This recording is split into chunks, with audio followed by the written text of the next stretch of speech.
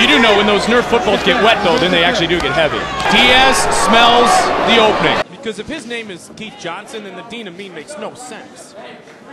You're right, Mike Goldberg. Catches a quick jab. That was a straight left. Yeah, it was, pardon me. Illegal. Soars again. And Chuck Liddell.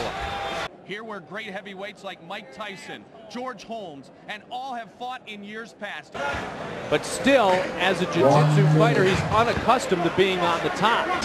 Michael Jordan-esque in his grappling skills is Travis Lutter.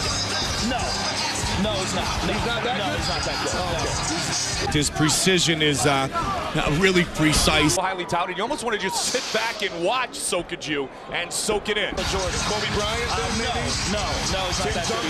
I don't know any other basketball player. I really don't. Larry Bird, is he still alive? Elbow. You hear that? Speaking of Portuguese, that's Japanese, brother. Oh, really? Thank you. I should have known that. You're the one married to a Japanese chick. That is correct.